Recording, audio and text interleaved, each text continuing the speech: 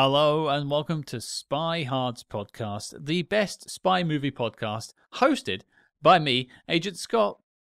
Wait, am I included in this? Or is it just the best podcast hosted by you? It's just me. Oh, fair enough. I see what you're doing. You are taking a dynamic duo and splitting them, giving yourself all the credit for the story that is this week's episode. I understand completely, and it all makes sense as we continue through the movie we're going to cover this week. But I am Cam the Provocateur, and Scott, French toast must be eaten while hot. I mean, that is that is good advice. I sound like I'm losing my mind. It makes no sense. It must be eaten while hot.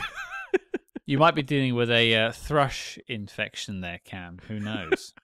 Gotta go to the clinic. See you later, Scott. You truly are operating this one solo. Whoa. Well, good joke. Good joke. Thank you. Well, before you get there, Cam, we need to induct our latest Spy Hard, Die Hard. Why don't you tell the people before you go, Cam, how does one become a Spy Hard, Die Hard? Of course, you can become a Spy Hard's Die Hard by leaving a 5-star review with Apple Podcasts and writing us a little review that we can read on the air. And then, once we've read that review, we will give you your top secret Spy Hard's Die Hard nickname. Now, Cam did give away a hint there. It has to be able to be read on the show. We've had hundreds in the last week, but they're all full of swear words, so I can't say them. Oh, that's also true, yes. The laced with profanity emails, send those somewhere else. Oh, emails, you can keep sending them, but reviews, be careful. But there was one lovely 5-star review that I'll highlight this week, and it comes on the UK Apple podcast from one Harley Mumford, and they write, "Brilliant podcast, 5 stars. A wonderful podcast that explores a truly diverse subset of movies. Give it a listen, and you'll be sure to be entertained and enlightened." Oh, well, thank you very much, Harley. That's very kind of you. And your new Spy Hard's nickname is Solo. See, I wondered what you were going to do. I thought you might go with Vulcan. No, that can sound too nerdy. Solo is badass. Well, Harley Mumford, you are now Agent Solo. Pretty good name to have. Yeah, what am I going to do with the other entries in this franchise we're going to tackle going forward? We'll find out. Well, next time will be Agent Koenig, I suppose. Suppose so, yeah. Somehow just not as easy to roll off the tongue. But yeah, make sure you become a Spy Hard, Die Hard, folks, and support the show by leaving us a 5-star review on Apple Podcasts. But without further ado, let's get to the review. All right, folks, here we are. We are launching a new franchise, and we needed some very special help. A commander, you might say. The Spy Commander, making his 3rd appearance on the show. It is none other than Mr. Bill Koenig. Hello, sir. How are you? I'm doing great. Thanks for having me.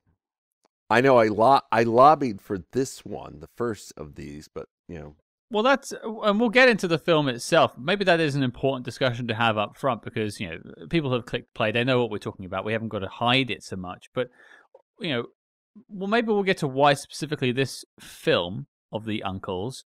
But what is it about the Man from U.N.C.L.E. movies that made you sort of want to put your hand up and say, I want to talk about them? Well, first of all, The Man from U.N.C.L.E. was how I got involved with the spy craze in the 60s. That is that show, the TV version. That's how I got involved. And I ended up becoming involved with James Bond through The Man from U.N.C.L.E. because in November of '65, The Man from U.N.C.L.E. was preempted on NBC to show this TV special, The Incredible World of James Bond, and this I discovered James Bond through U.N.C.L.E. Now, I may not be the typical case. A lot of people discovered Bond first, but I do find it interesting when Bond fans dismiss U.N.C.L.E. and said, well, guys, if it weren't for U.N.C.L.E., I might not have become a Bond fan. But they don't want to hear that, so here goes.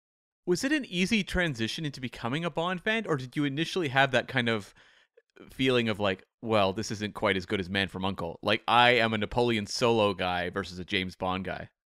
No, it was more like, I mean, what happened was The Incredible World of James Bond aired in place of The Man from U.N.C.L.E. The Man from U.N.C.L.E. was preempted in November of '65 to show that special. And so, like, that special opened my eyes. Like, whoa, here's this whole other thing. And like, and that special, it had this voice, this character actor doing the voiceover, named Alexander Scorby, and he like lend this kind of, he made it sound so serious and so perfect, and like, so when he said things like he has a license to kill, like, whoa, like I'm like leaning back, like, whoa. And The Incredible World of James Bond really was an infomercial, but it had this gravitas that, like, you know, for a 7-year-old me, like overwhelmed me, like, whoa. So that's how I became a James Bond fan. One led to the other. Was it more of a case of once you stumbled upon that James Bond special that you kind of stopped playing with the Uncle toy and you were more like, hey, James Bond is the man now? Or did you find that you were just part of that sort of synergistic 60s spy phenomena with I Spy and Get Smart on the Air and everything as well? I was a creature of the spy craze. Yeah. And it all just everything reinforced the other. When I look back at it, there were like some things that were more serious, some things were more fantastic, but it was a it was a great time to be a spy fan. I try to get across to people like how fantastic it was, but it's like, I don't think, because you also had the Wild Wild West, and you had Get Smart, and you had all this stuff, and it was like, it was great. Just, it was fantastic. I mentioned your website, The Spy Command, also as a podcast, and it's also your sort of handle on social media. But one thing I sort of stumbled across in my research is a website of yours titled The Man from U.N.C.L.E. Episode Guide. So you've got a digital footprint when it comes to The Man from U.N.C.L.E. The Man from U.N.C.L.E. Episode Guide was my first foray into the internet, because at the time, this was the mid to late 90s, and like, you started to see fan sites, and I knew I wanted to do one. And in my case, Man from U.N.C.L.E., basically I had copies of almost all the episodes. In some cases they were TV episodes, in some cases they were movies. But Hawaii Five-0 was a show like I liked almost as much as The Man from U.N.C.L.E., but there were already Hawaii Five-0 sites, but I couldn't find any Man from U.N.C.L.E. sites. So I said, that's what I'm going with. And so that's how it went. And you're very active in the Bond community online. You would be the person to ask, what is the sort of the sense of, like, is there an active at all Man from U.N.C.L.E. community online at all nowadays, or does it feel like something that's kind of faded a little bit to the background of the 60s spy craze? There is, but you kind of have to kind of hunt for it. There are a number of Man from U.N.C.L.E. pages on Facebook. I have one called the United Network Command for Law Enforcement, but there are others. And yeah, so it's still there. It's not as, at times I feel like, am I like a druid? I don't think so, but like I have some self-doubt about it. So, well, I can say I was very interested, because when we reviewed the Man from U.N.C.L.E. film, the 2015 film, early on in the podcast run, we watched the pilot in conjunction with that review. Right. And I really, really enjoyed that pilot, and was interested in picking up the box set and working my way through the series. And it was out of print and unavailable. And if I wanted to get it, it was like very expensive. and I was buying from some unreliable sellers who were selling it used. However, at the time of recording this, it has popped up on Amazon. They are re-releasing it basically in 2 weeks from the time of recording this. So there must be enough demand that they felt compelled to put this box set out there again. I have pre-purchased mine, so mine will be on its way at the start of March. But it's interesting to me that I was wondering if this was dormant, given the kind of lackluster box office of the 2015 film, that maybe they just didn't care. But clearly someone cares out there. Yeah, there's definitely a hardcore fandom out there. It's funny, in 2014, here in the U.S., there's this nostalgia channel called MeTV. And in the fall of 2014, they had, on Sunday nights, they had a block of spy shows, which they called The Spies Who Love Me, as in MeTV. And so they led off. Good. That's good. That's good. They led off with The Man from U.N.C.L.E. at 10 on Sunday night. They had Mission Impossible at 11. They had Get Smart, 2 episodes at midnight, and then they had The Saint at 1 a.m. And this lasted a year. I was like, it was great. I mean, I very much felt like it was my childhood, coming back, at least for that year. But again, it was just a year, and I haven't seen The Man from U.N.C.L.E. available on streaming services in recent years. But but I have all the DVDs. I have all the DVDs of The Man and The Girl from U.N.C.L.E. The Girl from U.N.C.L.E.'s a little painful to watch at times, but that's really beyond what we're here to talk about. But Well, I think we'll discuss distribution in a little bit, because I've got a note about that myself. But it is interesting because we're doing this review off the back of our interview last week with Mr. Jeff Kleeman, who helped put the Man from U.N.C.L.E. 2015 film together, came up with the story for it, formerly an exec for United Artists and MGM. And he told us a lot of stories about that film and what the future might be for the Man from U.N.C.L.E. going forward, and knowing what the right situation is with that. So I would urge you all to go back to last week if you didn't catch it and check out that interview as well. I think it was a very insightful one. Plus a ton of stories about James Bond in the 1990s you don't want to miss out on. But I think I kind of want us, and Bill, I want you to be part of that. That's why I wanted you on this first one too, to sort of try and lead a little mini charge online to get a little bit of love for these spy stories, because people, James Bond casts a very big shadow, and there are a lot of fun spy movies out there that people don't get the opportunity to take a look at because they're too busy rewatching the same 25. So let's throw a little bit of love at The Man from U.N.C.L.E. Cam, I'll throw it to you. What are we talking about this week?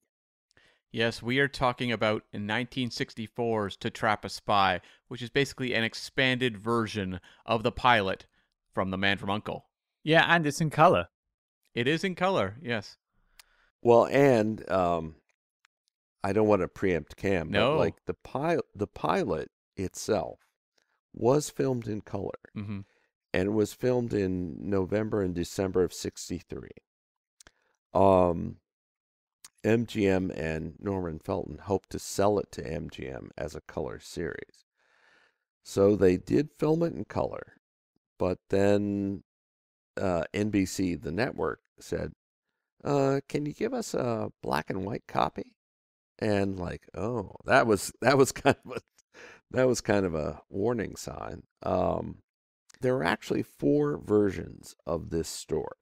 So you have the original pilot, Mm-hmm. filmed in color with the title Solo. Then you have the black and white copy of Solo. But attached to the black and white copy, there's this 2-minute video with Robert Vaughn talking to the camera. My name is Robert Vaughn, but when that camera rolls, well, Napoleon Solo is the name and espionage is the game, or something to that effect. And he basically explains the format of the intended series. So then they did extra footage, because just in case this doesn't sell, maybe we can do a movie, and at least in international audiences, and get some of our money back. So That's To Trap a Spy, which is the main topic today. Well, it's interesting. I always call that phenomenon the Twin Peaks phenomena, because how I first saw Twin Peaks was the European movie, which is the pilot episode. I think sort of extended a little bit, and they have an ending as to who killed Laura Palmer at the end of it, and that's how they put it out to the Europeans, basically. Okay. We weren't quite on David Lynch's level. We couldn't quite understand where he and Mark Frost were coming from, so we just got that instead of the series. Until eventually we did get the series. So I've experienced this before, but not in the shape of U.N.C.L.E. I will just jump in, because for those who haven't seen the pilot, haven't seen any of these iterations, here is your synopsis for To Trap a Spy. And this might be the shortest synopsis I've ever read in my life. Okay. To trap a spy, your favorite uncles have a date with danger. The men from U.N.C.L.E. are... That's not even right. Read it anyways. I'll read it anyway, folks. This is from letterboxd.com. The men from U.N.C.L.E. are off to Africa to stop an assassination of a president. What? What? No. I mean, not right. there are officials of a newly independent African nation. Yeah. But it all happens in the U.S. Right, and the IMDb synopsis, we're getting into the weeds about synopsis, folks, I'm sorry, but it just says the pilot for the TV series The Man from U.N.C.L.E. re-edited and released to theaters as a feature. I think actually the best synopsis is on the poster, and here it is. Join these two amazing undercover agents in the kind of wild, way out action that made them famous. I mean, they're all inaccurate because they say these two agents. Oh, yeah. When it's really only focused on Napoleon Solo.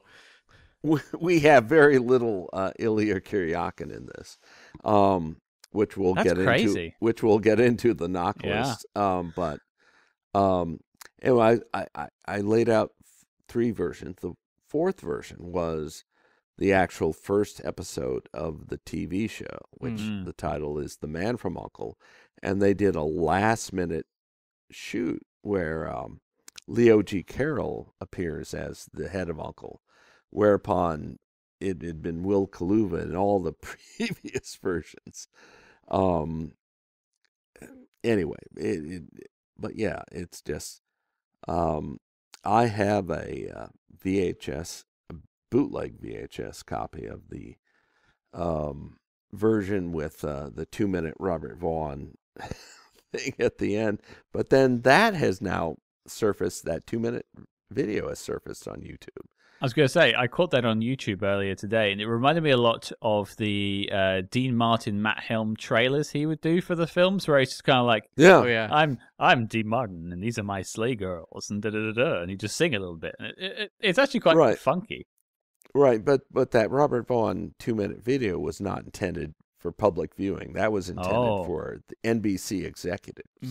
See. So that's very much, but once you see it, it's like, well, you can't unsee it. But, Yeah. It's a nice little wink to it.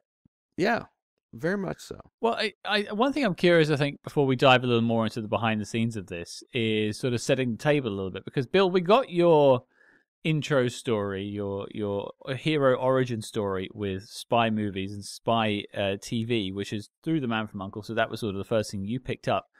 I hadn't seen any Man from U.N.C.L.E., to the point where I saw the film, the 2015 film, and then I watched a bit of the show. But Cam, did you have any other backstory with The Man from U.N.C.L.E.? None whatsoever. I'm kind of the same boat as you, except I did see the 2015 movie in theaters, but it wasn't until we recorded that episode I watched the first episode of the series and really enjoyed it. You can go back to that review, folks, from early on in the run of this show. And we were very enthusiastic about the Vulcan Affair pilot, but since then I was kind of waiting for something to become available because I just had a really hard time dropping $70 on the Apple streaming version. I kind of am a slave to social or to physical media where it can't vanish from my hands at any time. So, yeah. Well, if I might, Uh-oh. the actual catalyst for The Man from U.N.C.L.E. was not James Bond, was Ian Fleming's Thrilling Cities, because Norman Felton, he was born in England, and emigrated to the U.S., and he became a successful U.S. television producer. He formed Arena Productions, which was based at MGM in Culver City. And so Felton was approached, like, can you turn this Ian Fleming book, Thrilling Cities, into a TV show? And they sent him a proof. The book hadn't been published yet. And then it's like, he's looking over, it's like, there's no TV show here. But there's been this meeting set up with executives from NBC and J. Walter Thompson, which had the Ford Motor Company advertising account and other things. So you don't give that up. So he goes to this meeting, and he ad-libs a pitch. Like, see that guy over there? What if I told you he was a spy? And he does all this.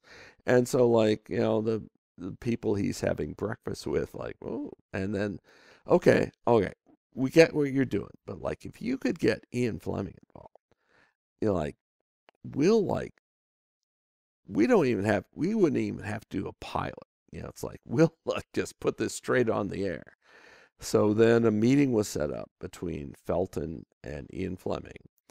It was in New York, and it was October 29th through the 31st. That was a busy month because Dr. No had premiered early in the month, and the Cuban Missile Crisis happened in the middle. Yeah. And so they have this meeting. We only have Felton's version of events because he did, in 1997, he did an interview for the Archive of American Television.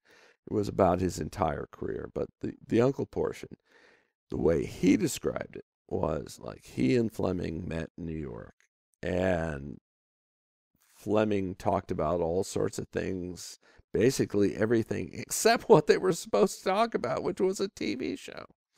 So Felton borrowed a typewriter at his hotel, typed up a bunch of notes, presented them to Fleming. Supposedly Fleming said, "Oh, these are good. Like, can I borrow these?"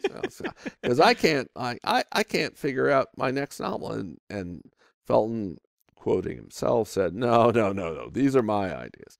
So then Fleming said, "Well, let me look at them, and I'll get back to you later today." And so Fleming took the typewritten notes and then presented handwritten notes, which were on telegram blanks. And for you kids out there used to be these things, paper things called telegrams. And, you would have a blank, you write the message. So this sounds like sort of a Fleming thing. It's kind of it's like, whatever. Anyway, he wrote he wrote handwritten notes on 11 telegram blanks. In 2015, I had a chance to read photocopies of those telegram blanks. And, there were things like, Solo keeps a coppery kitchen, meaning he likes to cook. Yeah. Which ended up appearing in that 2015 Man from U.N.C.L.E. movie. Intentional or not, one of Fleming's ideas finally saw the light of day. One idea was motor racing Nürburgring. Well, of course, he had written up a notion of a Bond story, auto racing story. And it didn't work out, but parts of it appeared in the Anthony Horowitz 2015 continuation novel. And there were other things. So there was also a car race actually in the 2015 movie. They don't. Yeah. It's not the characters racing, but they are hanging out at a racetrack. That's right. Yeah. That's right. On one telegram blank, Fleming wrote, "He must not be too UN, and he must not be sanctimonious, self-righteous. He must be human among all else, but slightly superhuman." Anyway, there were various Fleming ideas, and what happened was Felton goes back to California, he was making a TV show called The 11th Hour, Mm-hmm. and the producer on that show was Sam Rolfe. They had worked together, and so Felton wants Felton to work up some ideas because it was very clear like Fleming was never going to do the heavy lifting. So as it turned out, Rolfe had worked up an idea that he couldn't sell called St. George and the Dragon, Right. which was some kind of spy thing. And so Rolfe kind of reworked, St. George and the Dragon into Uncle. And he worked up eventually a 40-page prospectus for the show. I have a digital copy of it. And in To Trap a Spy, which we'll get into, one of the main segments early on is like Uncle headquarters is invaded by, the villains. Yeah. And this was part of that that prospectus that Rolfe written. That's like one of the earliest ideas for Uncle, and it included drawings of Uncle headquarters and all sorts of stuff. So pretty much at that point, Rolfe was taking this over.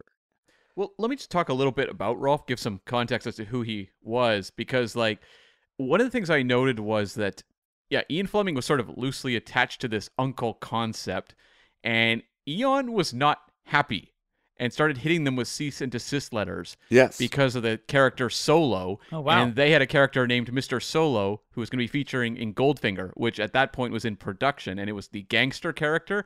It's a pretty small role. And so that was like kind of making them nervous. And there was other networks that were developing their own spy shows, and they kind of backed off because of the fact that Eon was hitting, the Uncle project or the Solo project with cease and desist letters. Yes. And so, yeah, like Ian Fleming bailed on his attachments, if there were really any concrete attachments to the Uncle property, and sold his rights for $1, but Felton forged onwards. Sold his rights for £1 British pound. British pound, okay. Sorry, I'm being pedantic. No, here, yes. I want that correction on the record. Thank you, On the Bill. record. It's a quid, mate. It's not $1. But yeah, like Sam Rolfe, who, yes, basically has the creator credit on Uncle, and is the writer of this film we're going to talk about. But this guy was like a TV legend. It Yes. started off in the early 50s doing shows like Suspense, and wrote the 1953 James Stewart film, The Naked Spurt, which is a classic Western. Right. And did a couple movies, but was like a huge TV guy. He created the series Have Gun Will Travel, which was my dad's Co-created, favorite Western yes. show. Yeah, co-created. Yeah. 225 episodes. And that wraps in 1963 and creates Uncle the following year and writes the pilot for that show. I mean, this guy, you go through his filmography, it's absolutely incredible. He actually was the person that developed and wrote the Matt Helm TV adaptation, the one that was not so spy-rific. Tony Franciosa, yeah. The 70s one. Yeah, in the Yeah. mid-70s. Yeah, he did that. Yeah. And Scott, you will appreciate this. He also did a TV show. He wrote the pilot for it called The Manhunter, which was set in the 1930s in America. And it's like kind of reworking the Paladin thing from Have Gun Will Travel. The characters are very much different, but it's like, yeah, and he was the producer initially on the Manhunter, but he left the show it only lasted 1 year, but yeah, like people love Sam Rolfe. And in 1992, a year before he died, he made an appearance at this thing called SpyCon in New Jersey. And that appearance is on YouTube. And like you can tell, like everybody in attendance at that convention, they're like, they're practically bowing down to him. I mean, he was a magnificent writer, and he also he wrote a script for a proposed Uncle revival in the 70s. It didn't even get to the pilot stage. And then he wrote and produced another spy thing in the 70s that was made, was broadcast, but didn't sell. So anyway, just more context. I want to jump in because, firstly, can we bring back SpyCon? Because, Mm. frankly, it's the only convention we'd ever get invited to. True. Very accurate. Cam, I think you had like an extra thing to say about Rolf's career that got excited because apparently it connects to me. It does, Scott. So Oh, Sam Rolfe, two of his final credits before the end of his life, okay. he wrote 2 Star Trek episodes. Oh, And that's how he went out. He wrote the TNG episode The Vengeance Factor and the DS9 episode Vortex. Both start with V, which is very interesting, as he also wrote The Vulcan Affair. Yeah, this guy liked titles with V's, I suppose. Yeah. I wish I had the encyclopedic knowledge of episodes that you do because both of those flew over my head completely. I know they are from series that I know. Could you tell me, are they late stage TNG and mid, or is it early TNG? Season 2 TNG and Season 1 DS9. Oh no. Oh You no. know, at the very end of his life, Rolfe was working on a proposed Uncle revival, a kind of next generation thing for Ted Turner.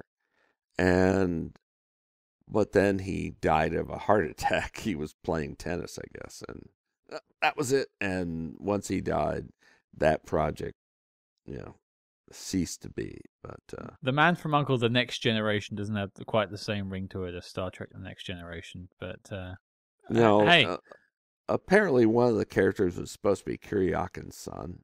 Okay. Would they call it The Next Man from Uncle? that would work. Yeah. I don't know. I don't know enough about it, but yeah. I mean, if they did it now, they'd probably just call it The People from Uncle. Yeah. And Yeah. from what I came across too, like after the Fleming stuff and the Eon kind of entanglements there, that was when it kind of led to the development of Ilya being the secondary hero of the series to kind of take the focus off the singular super spy character. Mm. And that also led to the name change, The Man from Uncle. And when the NBC people saw the pilot they'd shot, they were very impressed and later decided to, put it out as a TV show. But we should note the director of this TV show and movie we're going to talk about, which was Don Medford, who was another legend of television. And he was born in Detroit, Michigan, and started off with 36 episodes of the 1950s sci-fi anthology series Tales of Tomorrow, which featured Leslie Nielsen. And he then went on and worked on shows like Alfred Hitchcock Presents, Climax, The Rifleman, The Untouchables, The Twilight Zone, and Dr. Kildare, which led into the pilot for The Man from U.N.C.L.E. But this guy worked like decades and did shows like The FBI, Beretta, The Fall Guy, and did a lot of episodes of Dynasty towards the end of his career. So this was like a reliable hand to tackle the pilot for The Man from U.N.C.L.E. Oh yeah, he was fantastic. He had a great career. I'll plug something else. I have an FBI episode guide. Oh, nice. and Don Medford was like one of the most active directors on that show. Mm-hmm. He worked on a lot of Quinn Martin shows, and like our audience probably doesn't know who Quinn Martin is, but Quinn Martin was this independent producer, most active in the 60s and 70s. He did The Fugitive. He did Streets of San Francisco, Cannon, the FBI. The FBI was his longest running show, 9 years. Yeah, and Don Medford was very active on pretty much a lot of his shows, so as a director. And so basically, they had this 70-minute pilot that was, of course, edited down to a 50-minute TV version. But MGM decided to shoot extra footage in Metro Color and release it as a film overseas. That was the initial plan. And so that led to, obviously, hiring Luciana Paluzzi, who was hired coming off of Muscle Beach Party. A lot of people think of the Thunderball connection, but she hadn't shot Thunderball yet. And so it was grabbing basically a hot star as they were just on the rise. This footage she shot was done 6 months before the show premiered on television. And that footage was also later reused in the 1965 episode, The Four Steps Affair. So we can look forward, at least I can look forward as I make my way through the series, to seeing these scenes again. So they reused the Luciana Paluzzi scenes in an episode. Yeah. Yes. And like, so like I had this exchange of emails with a Bond author, Robert Sellers, and he was saying, oh, like Luciana Paluzzi like did this after Thunderball, and I sent him an email like, no, Robert, she did it before, because Rolf wrote up the extra scenes. I think he submitted his extra pages in like February of 64. And then like in April of 64, they filmed, it's like 4 days, whatever. Yeah, it was, like very shortly. And like, like To Trap a Spy, this is Luciana Paluzzi's dry run for Thunderball. Because, okay, in To Trap a Spy, she draws an uncle agent to his death. In Thunderball, she brings a NATO pilot to his death. Yep. It's like, oh, she has sex with Solo, she has sex with Bond, and then like, oh, and like her underlings accidentally kill her. Mm-hmm. So it's like in the same way. I mean, yeah. She's shot in both cases. Yeah. Yeah. So it's the funny thing is, in my dealings with fellow Bond fans, they don't believe, let me amend that, some of them don't believe that Ian Fleming really had anything to do with The Man from U.N.C.L.E. It's like, oh, that's a myth. Like, no, it's not a myth. Like, no, guys, this is all available stuff. Like, you just need to do a little research before you start yelling and stuff. It aggravates me, as you can tell. I mean, we've been doing this show for 3.5, heading towards our 4th year, and it constantly surprises me how many people think that Bond came up with all of the spy tropes, and I just think a lot of what Bond has done has been taking from other things, often doing it better, but taking from other things. So this Ian Fleming's fingerprints being on the early days of U.N.C.L.E. makes complete sense. One of the things I thought was interesting was that the villain organization is known as Thrush in the TV show, but due to the Eon issues, they changed it to Wasp for the movie, and I'm unclear as to why Thrush was such a threat to them, but Wasp was an interesting choice. Supposedly Thrush was viewed as being too similar to Smersh. Okay. I can see that, I supposedly. Guess. I'm not sure, but I mean, like, here's a third one. It was like, at one point, they were considering calling the villainous organization Maggot. Yeah. Capital MAGGOT. I have a copy of an early draft of The Double Affair, which would become the basis for The Spy with My Face, the second U.N.C.L.E. movie. And in that, they've got Maggot. They still have Allison as the head of U.N.C.L.E., who's the head of U.N.C.L.E. in To Trap a Spy. And, it's just, it's like, with Wasp, they got out of it because Jerry Anderson was coming out with a show in the fall of 64 called Stingray, and the heroic organization was called the World Aquanautic Security Patrol, or WASP. And Troy Tempest and his sidekick had caps, and they had little wasps on their logos on their caps. So, like, okay, well, we gotta get rid of that. So they eventually got back to Thrush, but it was like it was like this circular thing, like, yeah. You just can't get rid of Thrush that easily. No. I love these, like, I know we're taking it aside, this is behind the scenes, I'm sorry folks, but just for a second, I do love these, like, monikers they use for villainous organizations. I was literally watching Carry On Spying earlier today, and the baddies are Stench. Oh, yeah. And I just thought, like, it's just great. Like, I should make a list of these, because there are some really fun ones out there. The Big O in the Matt Helm films is not so great. That one's not so great, but it's memorable. And like, Yeah. apparently, like Robert Vaughn had to basically dub all the replacement wasp usages Yes. in this. Oh, you film, can see it. You can see it. but he also did some of the other characters as well. So, Oh, he dubbed them. yeah, sometimes in some cases, yeah. Oh. Well, also with The Man from U.N.C.L.E., there were these very popular tie-in novels, original stories, not based on episodes.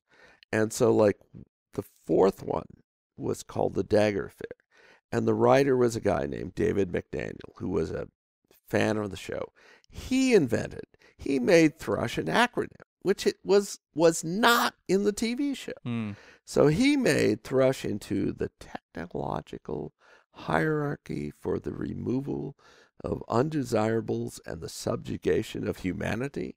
Oh, And golf like- clap. Sorry. Golf clap. Yes, take a minute. Bow down, Bill Koenig. You just remembered that from a book in the 60s. Well done. But here's the thing, like, so some Uncle fans, long-time Uncle fans, oh, that's it. That's what it is. Like, no, it's not. McDaniel made it up. It's not in the show. It is not. Thrush is not an acronym. And I beat my head, like, no, stop it. Just stop it. But, it's like, oh, it's so cool. That must be it. Hey, sorry. It's absolutely fine because you're the man who can say this. You did the website. You are the commander. I was going to say the commander of thrush, but I'm not gonna say that on Right. the air. I think well, you can say it on the air, but I don't think I'm going to give you that title. Just you're the commander. You can say what didn't happen with the Man from U.N.C.L.E. But Cam, is there any more behind the scenes? Just in terms of the release of this movie, it's very interesting. Where in 1964, it's released in Hong Kong and Australia. And then, like, it trickles out to the rest of the world over the next 2 years.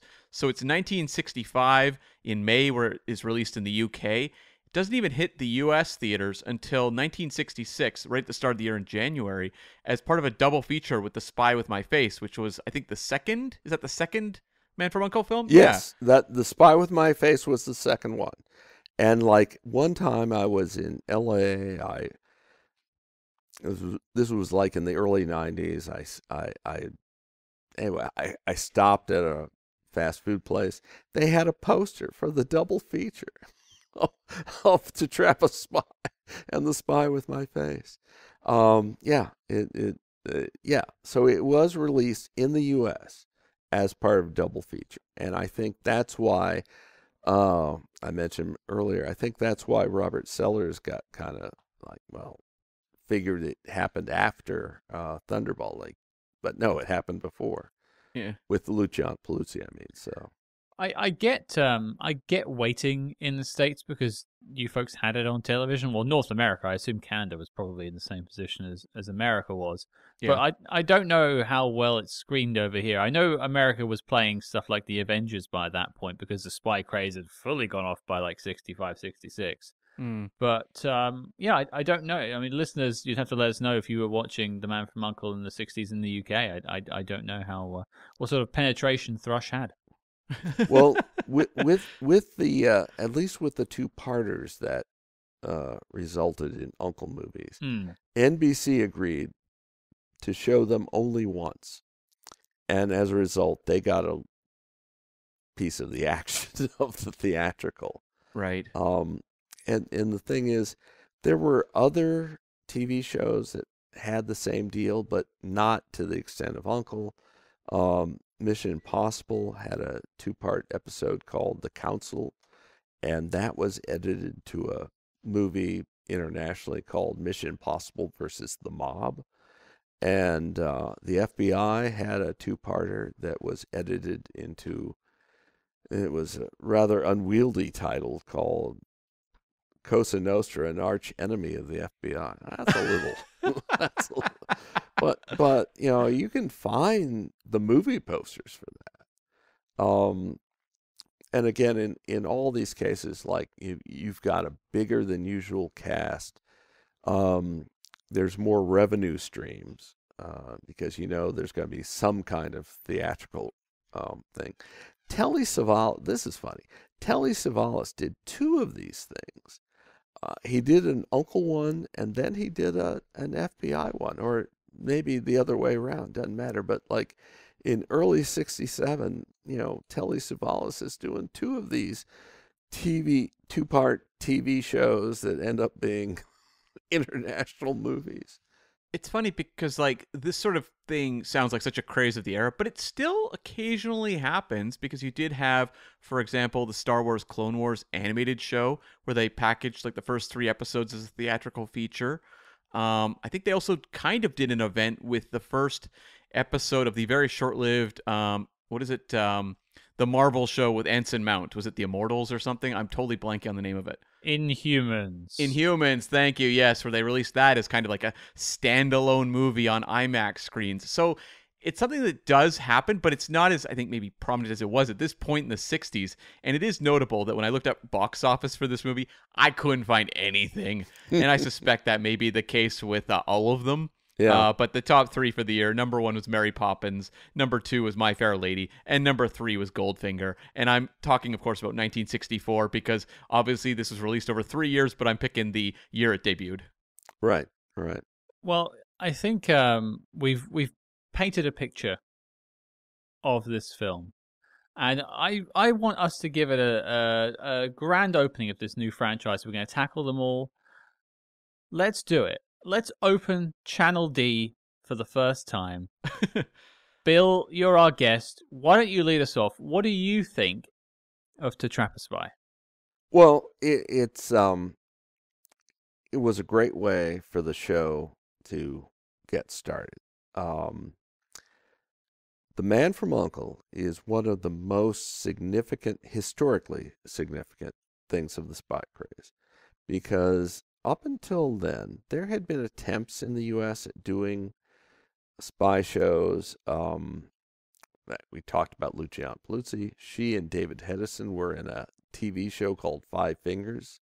It lasted 16 episodes and was gone. Mm-hmm. And there were other attempts. And U.N.C.L.E. admittedly got off to a slow start. It was up against the Red Skelton Hour, but it managed to get through that, and I think it got helped a lot by Goldfinger coming out in the late in '64 in the U.S. It came out in September in the UK. It showed that spies on TV could be popular and were popular. It made stars of both Robert Vaughn and David McCallum. You can't tell it so much with To Trap a Spy because McCallum's not in it that much.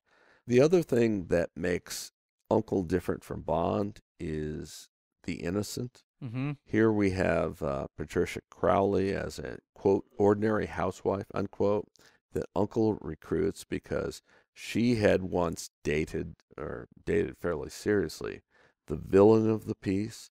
So that was a way for U.N.C.L.E. to kind of get it, a way for it to enter the scene. It's a little notorious, actually. Reminded me a bit of the Hitchcock film. It's the more innocent version of that. I wrote that down too. It's got like that sort of taking that person and throwing them into the deep end of a spy world. Because of a love connection, in the past, Yeah.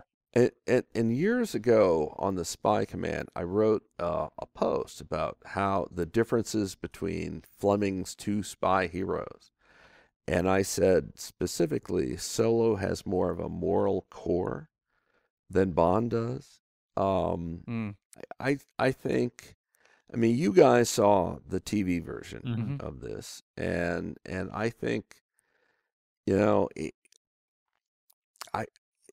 I think Solo definitely has a moral core. He's one of the best scenes for Robert Vaughn was the very last episode, which was a two-parter that resulted in the movie Something of the World. Anyway, but it's like I was just stunned watching it.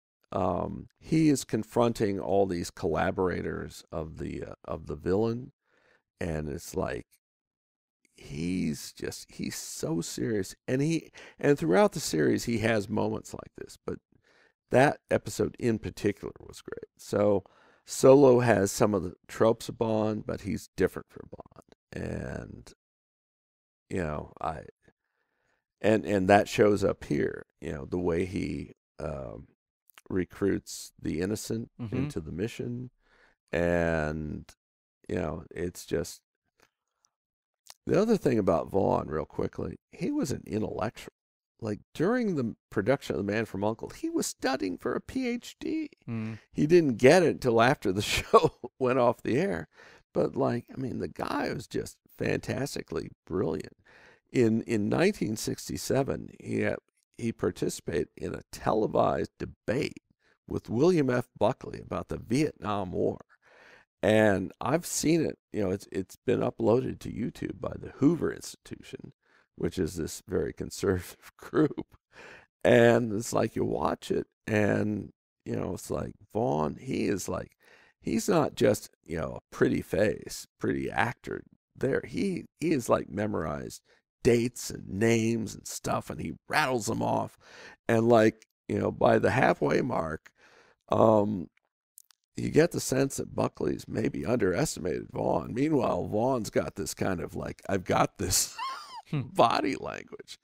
He was a remarkable guy. David McCallum was a remarkable guy for different reasons. Although not so much in this film. In this film, no.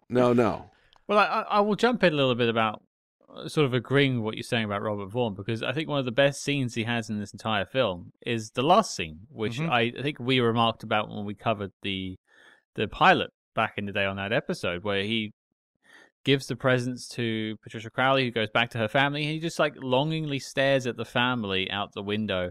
And it's kind of this evokes this feeling of this is something I could never have. I'm always jealous of her getting to go to this comfortable life. That's not something you ever really get the impression until No Time to Die that Bond ever wanted. Well, and also earlier in this film, he's talking to Patricia Crowley, and they're looking into the mirror, and he said, "She's the one you're afraid of. You don't think you can come back from this. She mixes with important people. She, and at one point she says, you don't mean that. But he does mean that. And it's a really great scene. And that's the thing with spy movies today. It's there's so much action, from beginning to end. Here's this dramatic moment in between. And plus the moment you mentioned from the end. It's just, it's a wrinkle. It's something you don't see much today. And I think I don't want to let you off the hook before I throw it to Cam to get his thoughts, because a question I kind of queued up earlier, Bill, was, me and you were talking about doing this episode, but us doing the Man from U.N.C.L.E. movies, and you sort of, you wanted to do this film particularly. So what is it about, To Trap a Spy that really speaks to you? This is a great introduction to Napoleon Solo. Plus, it's got the whole history with Ian Fleming involved. I really wanted, if I had a chance to do any of the 8, I wanted to do the first, simply because I wanted to mention the Ian Fleming connection. Because, as I said earlier, there are Bond fans who don't believe it. And then, one of them I showed, I mentioned that prospectus, the title page says Ian Fleming Solo. So one of my Bond friends, oh, I didn't realize this. I thought that was a myth. Well, it's not a myth. But also we really get an idea. This really establishes Solo as he's like Bond, but he's different from Bond. And I just think it's a great introduction. And this is also, today, you have a movie, they almost always have to be origin stories. But no, this isn't an origin story. It's he's Uncle's top agent. He's pretty fully formed. He's just, yeah. But he's great. Robert Vaughn is great. And it's a wonderful story. And I can see why this resulted in a TV series. There had been tries at it, as I said before. There had been tries at it before. But, it's I think Vaughn's great. I'm curious, what do you think is the more successful version of this story, To Trap a Spy or the TV pilot? I would say the pilot episode on TV, simply because it's got Leo G. Carroll. Yeah. I think he's better than Will Kuluva. Ask me that question as well, Cam, when we get to the end, because I've got some thoughts on it too, having seen them both. But Yeah. and I think I'm going to throw it to you actually, Cam. Let's hear it from you. What do you think? So I really enjoyed the Vulcan affair, and I think, as Bill was saying, like it creates like the Napoleon character almost like whole cloth, like where I instantly want to follow this character. He has, in some ways, Red Alert, like the same kind of connection with me as Shatner in the first Star Trek episode, where you're like, this is someone who has that movie star charisma that just walks on the screen and you instantly want to follow them. And what I like about Napoleon Solo is it would have been so easy to write the TV James Bond and to just kind of rest on your laurels and go, hey, people like James Bond, let's just give them kind of more of that in a knockoff version. But what I really like is, Bill said like the innocence, but like there's a meticulousness to the character and also like a playfulness. And you have kind of the sexy moments going on with him, but they always feel like they're kind of like not winking at the audience, but that the Napoleon character kind of understands that these are kind of fun little moments. And it's communicated really well. There's never that kind of tip over into kind of the carnal aspects that Sean Connery brings as Bond. And so like there's a very like individual notion to like the Solo character that I think works really well, where I'm instantly curious about his ongoing adventures. I think though, like to me, Trap a Spy, where it has issues is I think the original story is very strong, and I love the connection he has with Pat Crowley in the story. When I get to Trap a Spy version and they're injecting new footage, I find the new footage quite interesting, and I'm sure we're going to delve into it and the scenes and how they play. But it sort of like dilutes the dramatic core of what the initial pilot is about, which is about that relationship he has with Pat Crowley's character. You kind of you're interrupting it in a way I find somewhat frustrating, even if I'm enjoying Luciana Paluzzi's performance. So I think I would like come down on saying that I think I prefer the more edited down version versus this expanded 90-minute take on the story, but I enjoy both. In the very next episode in broadcast order,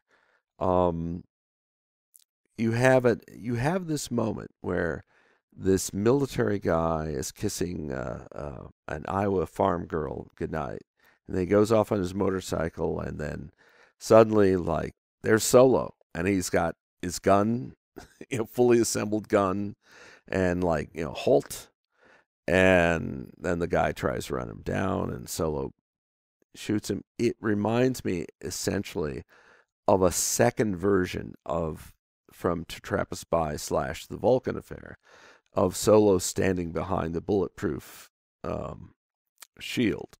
Right. It's very similar in the way it's displayed, but throughout there's no added footage.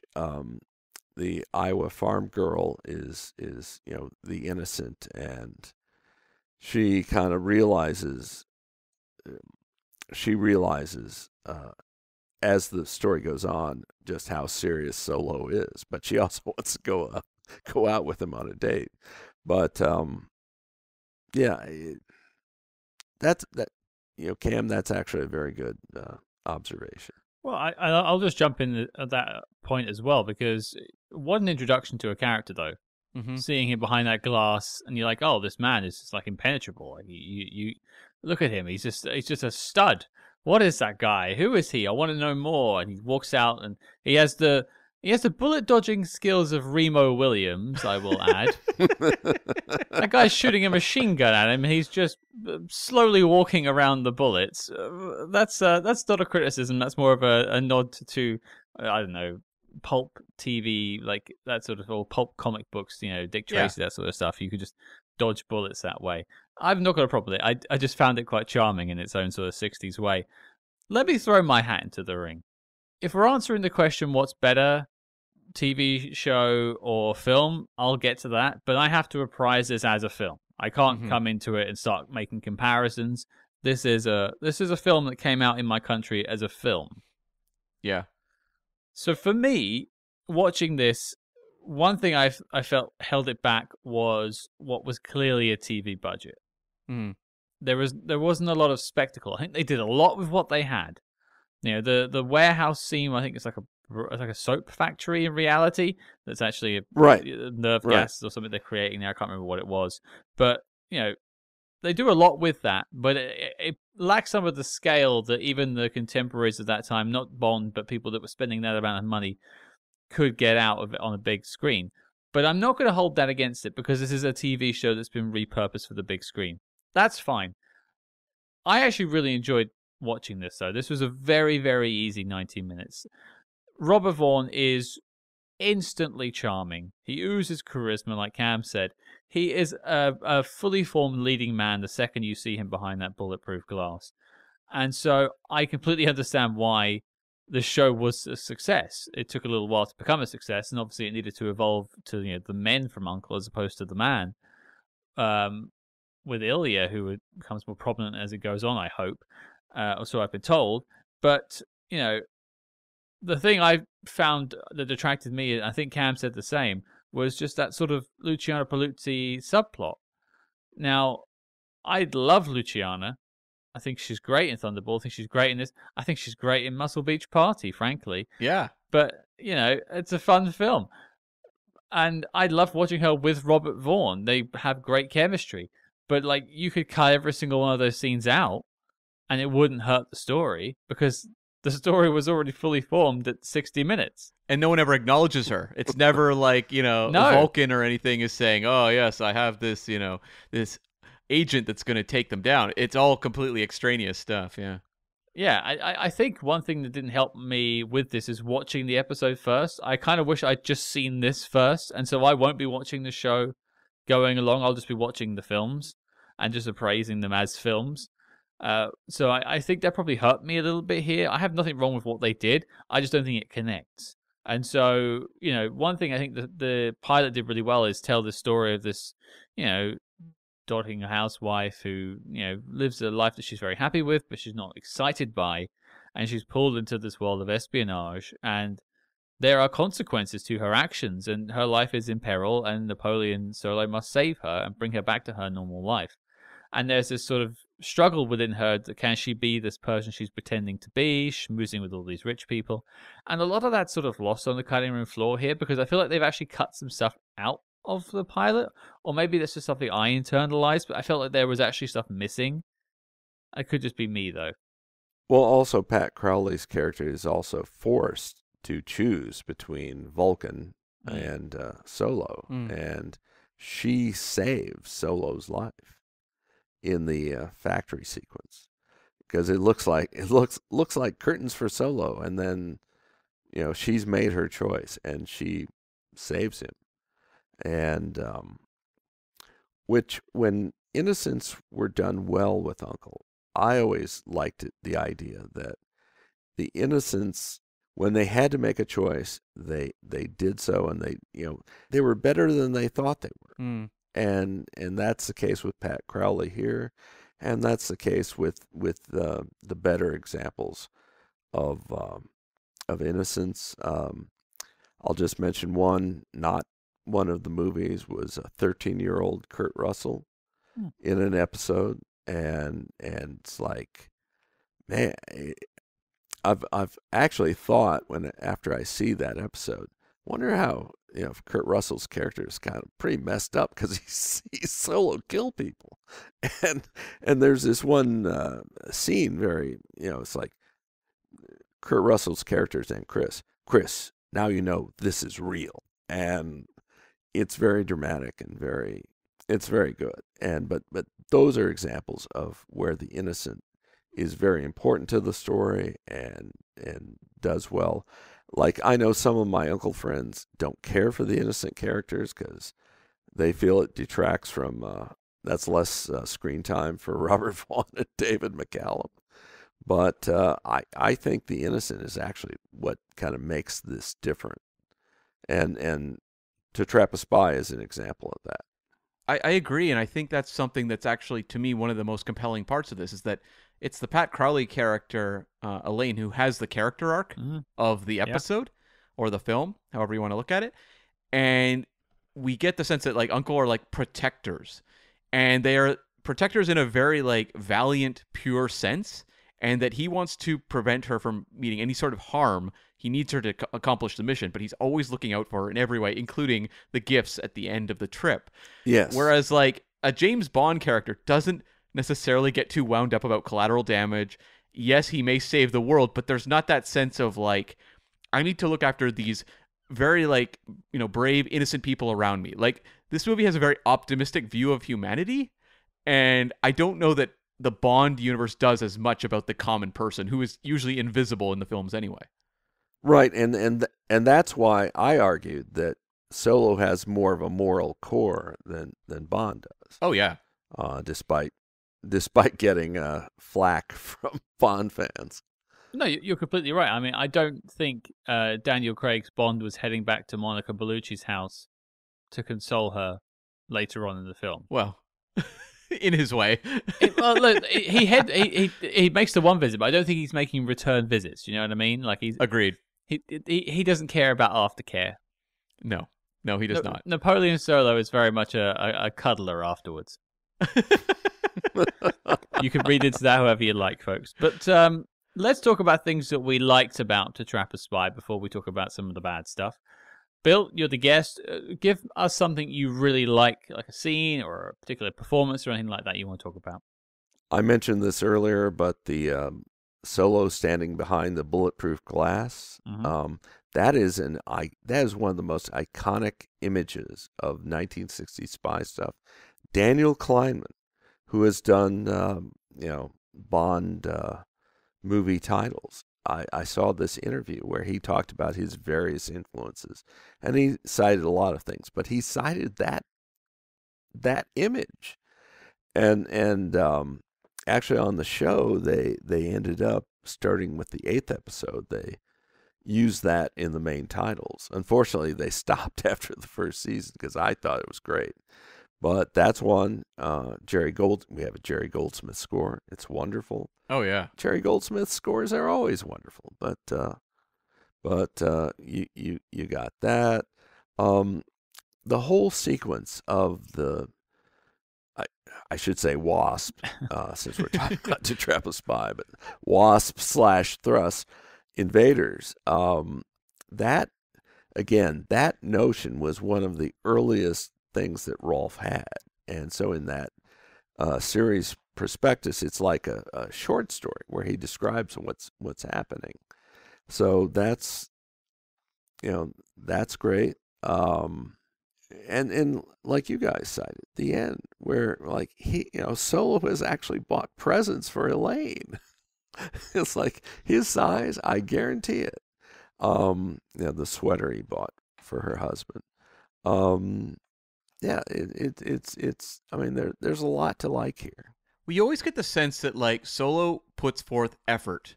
He puts forth effort for the people he's trying to help or guide through a mission. But even that scene where him and Patricia Crowley are chained up on the pipes, and he's just kicking away at that pipe for, you get the sense, like a prolonged period of time.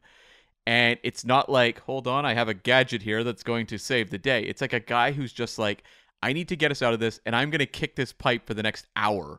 And you get a point where he's like blacked out, and she has to wake up, and he gets up and just keeps kicking the pipe. Yeah. That is such a difference to me from not just Bond, Flint, Matt Helm, a lot of the other big spy characters of that era.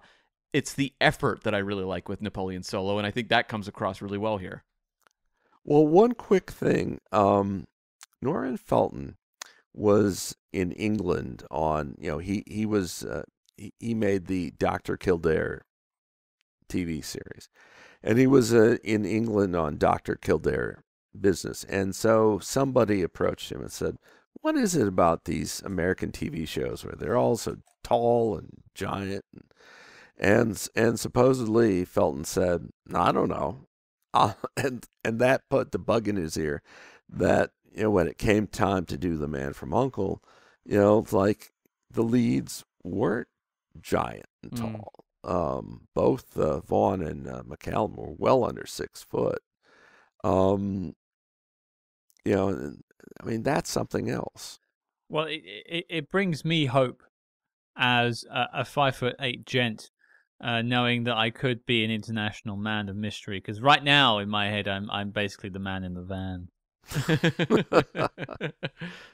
Well, look, I mean, just for one of the things I wanted to mention, but I'll pivot from what you said, Bill, is the Jerry Goldsmith score. We haven't really spoken about it, but Jerry came up with the Uncle theme that does get several iterations over the years from what I've read, and I've heard a few of them. But I think Jerry's sort of militaristic sounding one's probably the best one I've heard of the bunch.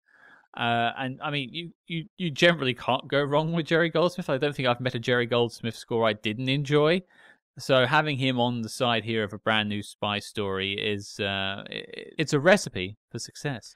It's also not trying to clone Bond. It's not bringing out brassy instruments to kind of give the clone version of a Bond theme. It's entirely its own thing, which is very refreshing as well.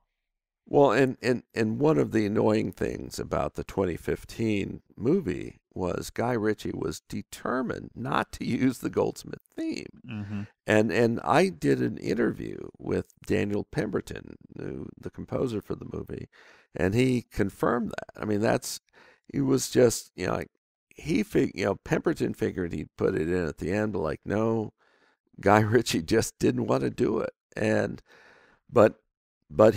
But Pemberton knew that fans wanted it in some form, and so the way it appears, it's like about 3 or 4 notes when Cavill's solo is in the truck changing channels on the radio, and it's like, it was the Hugo Montenegro version from an album in 1965. It's like, in retrospect, probably shouldn't have done it. I mean, I appreciate very much that Pemberton wanted to please the fans, but it's like if I knew where it was going to be, and if I had sneezed at the wrong time, I would have missed it. And so I don't know why Ritchie was so determined not to have the Goldsmith theme, but he was, and so that's that. There's no way you can really forgive that choice. I mean, I remember the radio scene, you just sort of flicking around on the dial and then it comes in for a few seconds and he dials back out of it again. I think it's a silly choice in my book. But yeah, the Jerry Goldsmith score is great. I do agree there, Bill. But Cam, do you have a you want to bring up? Yeah, I thought that the supporting cast is pretty strong. Like Patricia Crowley is just like look, Napoleon Solo is the MVP, but she's a close second, and I think takes us on an entire dramatic story of someone who has this lure of a fantasy life, an excitement of a life not lived, and then realizes that she's happy with her more domestic lifestyle. I think she pulls that off beautifully. But a performance that I really like is William Marshall as the premier of this African nation. Yes. Because he creates a character that I think has such an honorable quality that you are drawn to. He's magnetic when he first shows up in this story, that you're like, I don't want this guy to get assassinated, because that's the big fear, is that's the character who's going to be targeted. And they really make you care about him. And so when you have the heel turn, not only does the betrayal sting a little bit more, he becomes a really compelling villain as well. And he's someone who has played that kind of duality in Star Trek, actually, in the episode The Ultimate Computer, where he also has kind of a turn at a certain point in the episode. Mm-hmm. He's great there. He's great here. And he's someone who, I've seen him in a few things, but I feel like I need to check out more of his work because I'm consistently impressed with him. He actually shows up in the 4th season of the show. Again, it's not one of the movies.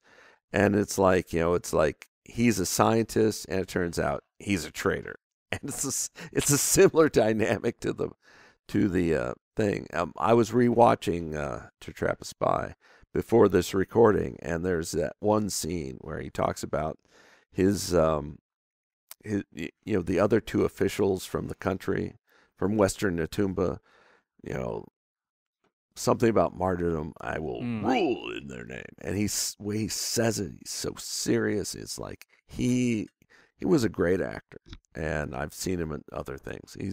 He's just wonderful. And also Fritz Weaver as Vulcan. He's just, he's a nasty guy. But Fritz Weaver was again a great character actor in all sorts of things. He's not quite Claude Rains. No. But few people are. but he's better than Doug Ray Scott. He is better than Doug Ray Scott. Yes, that is true. And many people are. That's fair. I was going to mention Luciana Paluzzi. I think she gives a great performance of what she's given. Very little screen time. She plays that sort of sex pot, devious, villainess thing. I mean, she's got that down. Yeah. She knows that. It's the dry run for Thunderball. Yeah. Mhm. And you know, if you want more of her in Thunderball, go and watch this film, because for the 20 minutes or so she's in it, she is magnetic. And speaking of magnetic, again, I want to mention Robert Vaughn. I can't wait to tackle more of these films because I think he's just fantastic in this. And we've spoken about both of those things, so I'll leave those to one side. Maybe if we come back to them, we do. But we've given those things both love. The thing that surprised me a bit about this, and I don't really remember it when I watched the original pilot, is just how progressive this film is compared to its contemporaries at the time. You know, a couple of years' time, you've got the woman from U.N.C.L.E. You know, they're side by side. People debate whether there was a female 00 in that scene of Thunderball or not. Yeah. There was. She's there, but if you want to debate that, that's fine. But they're at equal footing, both of those agents. But like, you know, it's not played as if Patricia Crowley's character is anything less than Napoleon Solo. She's doing a very noble thing for U.N.C.L.E. and her country. And I think like the gender politics are very progressive for the time. It's just quite a refreshing thing. Like even, you know, I said Napoleon Solo is more of a cuddler afterwards than sort of a dine and dash sort of guy. And you do get that feeling. He is more respectful to women around him. And I mean, I'm not someone who throws, you know, I don't berate Bond for his choices at the time. I think it was very much in the text of Fleming and sort of that time, what they were performing in. And all of those Bond films are pieces of their time. But just for 1964, this is quite refreshing. Well, I like the moment he has at the end with like the flight attendant. Yeah. Who comes over and is like, "Can I do anything for you?" And he looks at her and kind of like smiles, and the two of them just like kind of laugh. Yeah. It's not like like Bond would be locking eyes with her and have like the animalistic look, like I like that for Napoleon Solo, it's always kind of like a winking game. And he has it also with like the uncle version of Moneypenny here. Yeah. Who's like, setting up the tanning salon in the office, and drinking milk and just like, what a weird life she's living over on Channel D. Yeah, and he's like walking around like spinning her a bikini top like around his finger, and it's just like it's all played as kind of this winking sense of fun. It has like no kind of like weight of like lasciviousness or anything like that. It just feels like people that are kind of enjoying each other's company and playing around. You look at like Bond at the beginning of Thunderball, and he's like strong arming the attendant at Shrublands into the sauna with him, sure, for fear of her losing her job, which is questionable at the best of times. But like the flight attendant at the end here is just like, kind of gives her the old Marlhide nod, and she kind of giggles back, and that's all you need to know. And it's all very like consenting. And I know this is boring to some people to hear, but I like going into these films and not having to experience any sort of level of ick particularly. So this was refreshing. Well, I mean, ultimately my takeaway is I would rather be friends, I think, with Napoleon Solo than James Bond. Yeah, I want to be on the uncle team, not so much MI6. Yeah, and Ilya, stay tuned. I'll get back to you when I see him actually factor into a story. We interrupt this program to bring you a special report. Red alert, spyhards! We are shaking things up over on the Patreon page. That's right, we are launching an exclusive new show where we tackle the exploits of the small screen's greatest secret agents, like Jack Bauer, George Smiley, and beyond. And don't forget, every month you also get 2 Agents in the Field episodes where we decode the adventures of your favorite spy actors in their biggest non-spy movies. But Cam, tell the people what we have coming up next. Catch up with our February offerings over on Patreon. I'm talking about reviews of Vertigo, The Towering Inferno, and the David Hasselhoff Nick Fury TV movie. What more could you even want in your life?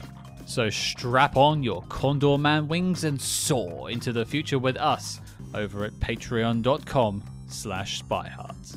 But before Big O zaps us with a red pulsating laser, let's get back to the spy jinx. Okay, folks, dislike time. To trap a spy. Bill, do you have something you dislike about this film you'd like to discuss? Oh, there's a couple continuity gaffes. We see, I forget if it's Lancer or Dancer, because in the TV version it's one name, and to trap a spy it's another. But that, the uncle agent gets killed. There's all these machine gun things, and so then later, when Solo is Solo avoids getting killed by Luciana Paluzzi, you see all these bullet holes in the wall. It's like, guys, couldn't you like clean that up? But that's a very minor. Wait, did they leave the bullet holes in the detail. wall when Robert Vaughn's character turned up? It appears so. Oh, but then in other shots it appears not. Oh, She man. needs a better gimmick. She needs a much better gimmick for assassination. That whole shove him in front of a light thing. That's that's so 1930s. But what problems I have are very minor. It's just, it's like, it's easy to get past that, put it that way, with all the strong aspects. Well, you mentioned continuity, and one thing I suppose I'll chuck in with that is the ADR of it all. You mentioned Robert Vaughn doing other people's lines, which I hadn't picked up on, but and I understand now the Wasp Stingray thing, because I was a Stingray fan as a kid, so I get that. And obviously pivoting back to Thrush, it is quite noticeable when they do put the ADR in there. I have to say they're not hiding it very well, and I don't think they have the ability to do so.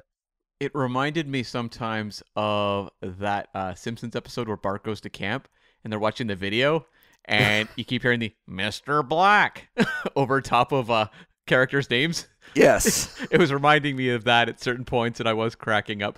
That's the thing, is like, it's sometimes tough to like review a movie like this, because it is a TV show that's blown out with extra footage that's ultimately extraneous to its story. Mm-hmm. There's these little technical fixes like the Wasp stuff, and so it's like, okay, like you have to gauge it in its own terms, but like, how do you stand it next to some of the other more movies made for the big screen, right? Mm-hmm. Like movies that were formed and conceived as big screen experiences, and it is those kind of technical moments that kind of pull you out of it. Or even like, I sat there with the Luciana Paluzzi trying to figure out the exit points to get back to the actual story, right? To be like, okay, where's the cut that we make now to get us back to where we were? And like, those were very visible as well to me. Yeah, you can absolutely see the seams where they've just cut stuff in. I can't remember how they actually catch him in the pilot episode where he loses his car and ends up in the drink and gets all bloody. I can answer this one. So there's the kind of like the balding guy who's working at the factory. Yeah. Napoleon walks out of the party, he's going to his car, and that guy, that goon, it basically says that he's wired the car. So it's a different guy saying he's wired the car to set off the sleeping gas. And so he gets in his car and is gassed almost immediately. So you don't have the whole trip to the house where Luciana Paluzzi's character is. All that stuff is obviously added. So it was really just him walking out of the party, getting in his car, and being gassed. Okay. Cap, was that your dislike? Well, I mean, I'll say just on top of that, there is just the sense of like, okay, we're watching a Man from U.N.C.L.E. pilot where your secondary lead is almost distracting in how little he's contributing, where the David McCallum character isn't present. So it does make me question, like, how strong is this as a Man from U.N.C.L.E. film where your secondary lead is basically a exposition bot who shows up a couple times and disappears? Like, is it tough to then rank it when you're determining, like, what is the best of the Man from U.N.C.L.E. films when a key, crucial component of the success of that series is absent largely? Well, it's funny. On the trailer for To Trap a Spy, the two shots of David McCallum are actually from the third U.N.C.L.E. movie. So Yeah. also starring David McCallum, and it's like, him holding a gun, and it's not even from this movie. Yeah. But There's the scene where they're looking at the yearbook Was that shot afterwards to add to the movie? Because I recall in the actual pilot, they're just watching basically. Robert Vaughn is sat down in his office, I think, with the boss, and they're watching like a computer monitor show photos. In the TV version, actually, Ilya brings Solo the yearbook, and he says, "Mr. Waverly thought this might be of use." It's as if Waverly got the idea, and then had Ilya play errand boy. Whereupon, in To Trap a Spy, Solo asks Ilya to bring the yearbook because he's got an idea, but he needs to see the yearbook first before he knows who to approach. It's a minor thing, but it is interesting in that there are cases where the Uncle movies and the Uncle TV episodes are at variance, and the most severe case is a Australian agent who gets killed in The Spy with My Face, but he survives in the Four Steps Affair. Because I was watching I watched the Four Steps Affair as well before today's recording. Yeah, so there are continuity issues between the movies and the TV show at times. Right. I think before we wrap it up and start looking at Inoculus, I'm just going to chuck in my two little dislikes. They're tiny little things. Firstly, and this may be a positive to some people, but I found it odd that there was no real setup as to what the organization is or who Napoleon Solo particularly is. You get a tiny bit of exposition from certain characters, and I don't know whether I'd needed a whole other 5-minute scene explaining the mission of Uncle.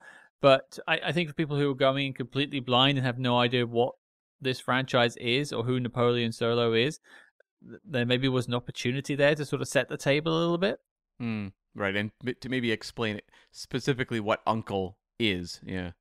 And also Wasp in this case. Yeah, sure, Wasp. Wasp. And the other thing, which is a very minor dislike, although quite major in stature, and you'll know what I mean in a second, you don't cast Richard Kiel in your film and don't play up his height. I do not understand that, because you look at some of the things he's doing in the 60s, and they are playing up to his height every time, and he's just in it for a second, folks. Yes, that's right, Jaws is in this film, another Bond connection to The Trap of Spy. He tries to take out Napoleon Solo and fails miserably. But Bill, I can hear you wanting to say something about Richard Kiel. Well, actually about another guy, a guy who's been in 2 other movies you've reviewed, and that is Roy Jensen, who was in Our Man Flint. He was that military guard that James Coburn attacks, and he was in The Ambushers, in that fight in the brewery. Okay. And he was all over the spy craze. And, like he was originally a player in the Canadian Football League, and then he became an actor, and he's, so this is, at least the 3rd time he's been in a movie reviewed by the Spy Hards broadcast. But you're right. I remember watching this when I rediscovered the show in the 80s, like Richard Kiel, like, whoa, and then like he's gone like that. He actually shows up again in a later first season episode. He actually gets some lines and actually gets some billing in the end titles, but there they did play up his height. Okay. I was just looking up Roy Jensen. He is quite the prolific actor in the 60s of the sort of spy craze too. He's in I Spy, Mission Impossible. He turns up in. Just seeing if there's anything else I'm missing. Obviously, Man from Uncle we've discussed. There's probably a few more in there, but yeah, okay, let's go. Oh, and the Wild Wild West. This guy gets around. And he shows up again in The Man from Uncle and in one of the Uncle movies, The Helicopter Spies. And gets smart. And gets smart. He did it all. Yeah. He's got all the badges. And he was in Batman 66. So, perfect. Yeah. But yeah, that was my tiny / huge, depending on how you deem that one, problem with the film. But it was nice to see Richard Kiel nonetheless. Always nice. Always nice. He's held your head before, hasn't he, Cam? He has actually, yes. You haven't washed since. That's right. Yeah, that I treasure that photo greatly. Well, before we get to the knock list, folks, any final notes? I'll throw it out to the team. Bill, anything else you want to add about To Trap a Spy before we get to the knock list? No, let's go to the knock list. Okay. I'm ready. Let me just see if I have anything to add then. Otherwise, I'll take us over. I'll just say I enjoyed the laughing fit that Solo and Elaine had after they got free, and she's kind of upset, and the fact that like she looks like a mess after everything, and he gives her like the earring, and the two of them just have this like laughing fit together. I'm like, what a human moment, and so not something you would see in so many of the other spy franchises. Yeah, for sure. And my little note was, obviously we mentioned the shooting of the bulletproof glass. Now, is it my imagination, or did the same thing happen in The Man with the Golden Gun? Well, he shoots the wax figure. Scaramanga shooting at a mirror of... Does he shoot at the mirror that has Roger Moore in it, and like ends up the glass sort of breaks a bit? No, Roger Moore shoots. Well, first Rodney, I think, was the gangster's character, shoots at a reflection of Scaramanga, and then Bond does the same thing later. See, I'm adding two things together in my head. And the last thing I said, I'd mention it earlier on in the show, is distribution is very weird for this. Despite these films having come out in the UK on the big screen, the only way to get them right now is through DVD. A couple of them are on YouTube and on the Internet Archive, so we will have links in the show notes below. This one is on the Internet Archive currently, so you can get a hold of a copy if you haven't seen it before. But it's just weird, I find, that you really can't get it on any sort of streaming, even if you buying it on streaming. It just isn't available here in the UK. Very strange, because yeah, it's available here, and I bought the Warner Brothers Archive collection when there was a Black Friday sale online. Right. Yeah. Okay. Well, Bill, you want to come to the knock list? Here we are. To Trap a Spy, is it making the list of the best spy movies of all time? This is the Uncle's first of 9 attempts at getting on here, so let's see how they do. You get the first vote, Bill. What do you say? I say it should be on the knock list. The Man from U.N.C.L.E. is historically important, but that doesn't mean much if the story isn't good. This is a great story. Robert Vaughn is doing fine. Patricia Crowley, Fritz Weaver, great cast. The main weakness is like, well, there's not as much David McCallum, but that will be remedied in future installments. But I think it should be on the knock list. Quick question, yeah. Okay. Is this your favorite of the Man from U.N.C.L.E. films? No. My favorite. The thing is, what's the best and what's your favorite can be two different things. Sure. My personal favorite is the third one, One Spy Too Many. And I, for me, it's very much nostalgia because the two-part episode that was turned into One Spy Too Many led off the second season, and by that point, U.N.C.L.E. was really big and being two parts with a cliffhanger in the middle. There are some problems with some of the shots, but Rip Torn is a great villain. So that's my favorite of the movies. But I do think without this, The Man from U.N.C.L.E. doesn't happen. So that's another factor why I say it should be on the knock list. Okay. I think we may have a bit of an interesting discussion ahead of us, but that's one yes, so it's all very much to play for. Cam, what do you think? This is really difficult because Yeah. in its current form, because we are talking about To Trap a Spy, the film. We are not talking about Solo. We're not talking about the Vulcan Affair. Mm-hmm. And the problem is, to me, like the Vulcan Affair is a fantastic pilot that I think is just refined down to somewhat perfection. Whereas when I look at like To Trap a Spy, it's kind of like it's distracting from its strengths sometimes with this added footage, and it has these kind of, as we said, kind of awkward, editing points and things like that. But it is also an entirely successful launch of the Napoleon Solo character that I think is genuinely magnetic and interesting to watch. So I'm really struggling, Scott, like really struggling, because like I think like I always like to take historical importance into consideration as well. Yeah. Like I don't think Our Man Flint is one of the all-time great films, but we did put it on the knock list because we both felt it was a very important example of the 60s spy craze and did that kind of tongue-in-cheek homage to Bond really well and better than most, frankly, especially after some of the other ones we've watched since.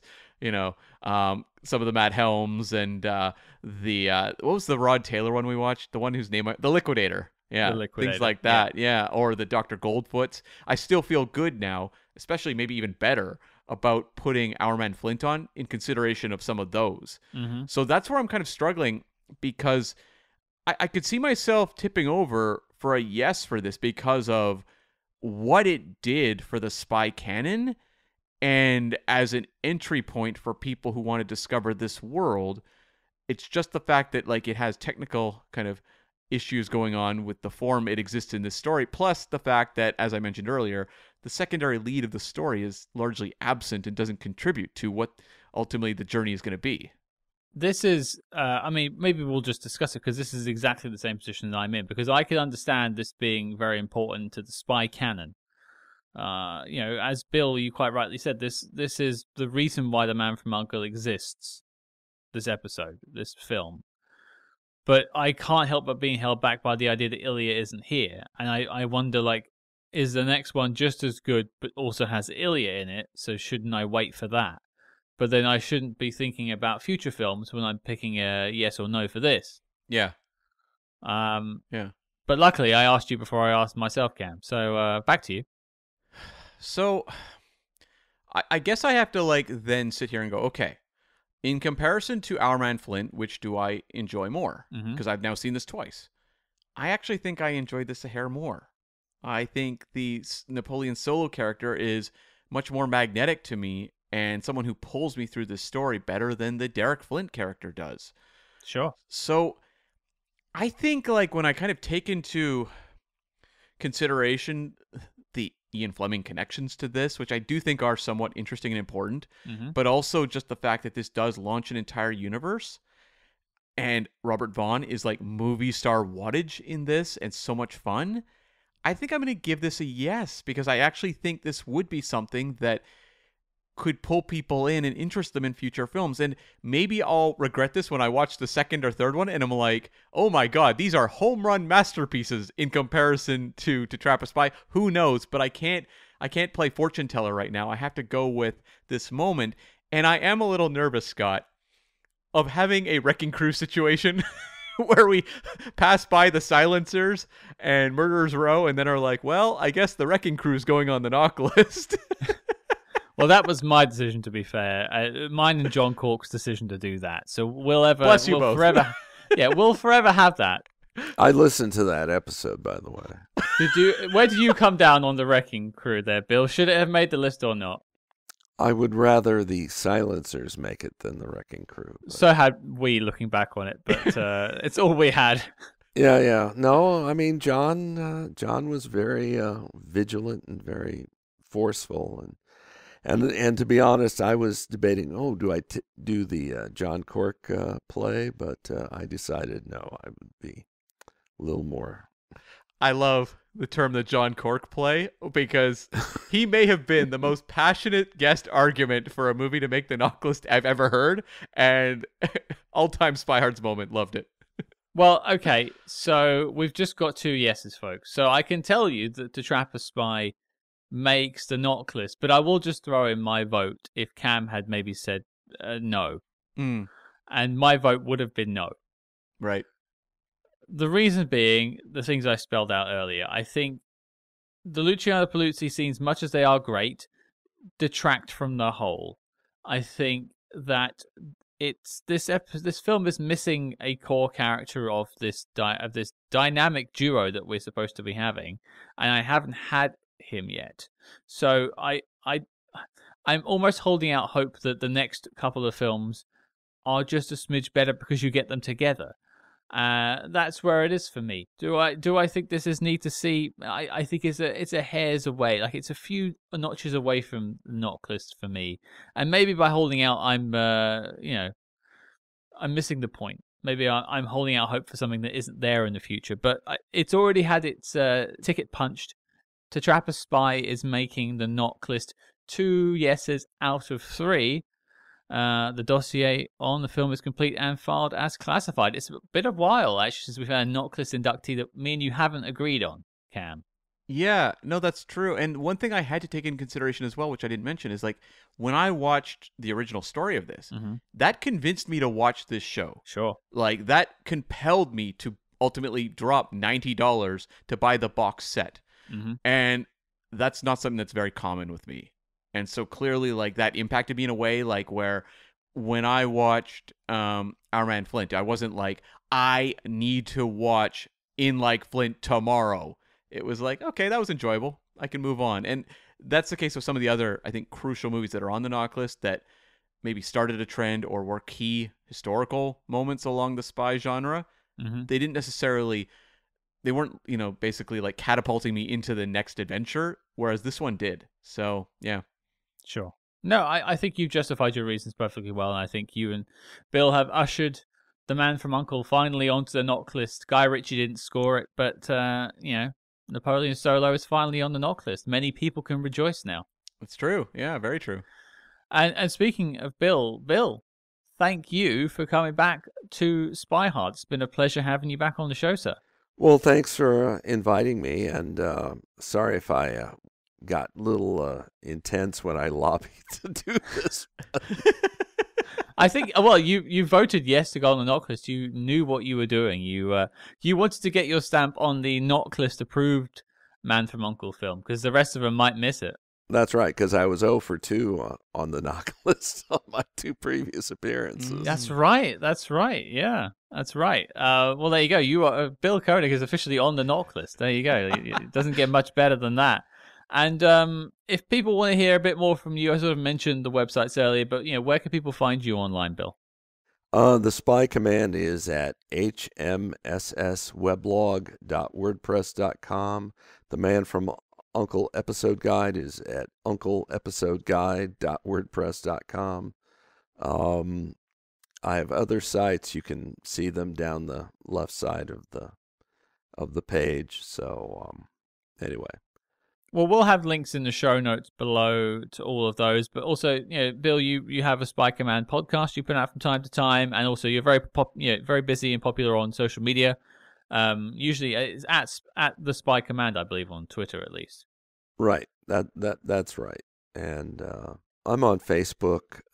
There's a Spy Command page on Facebook, and you can find me all over the place. You're just like us. You're a terrible spy. You can be found everywhere. That's right. That's right. Well, Bill, it's been a pleasure once again, sir, and we hope to have you back on the show soon. Thank you. Well, there you go, folks. That was our chat about the very first Man from U.N.C.L.E. film to trap a spy. I want to thank our guest, Bill Koenig, the Spy Command himself, once again for joining us on the show.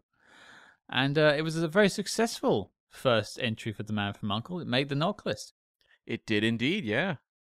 But from knock list status onto our next mission, Cam, what have we got coming up next week?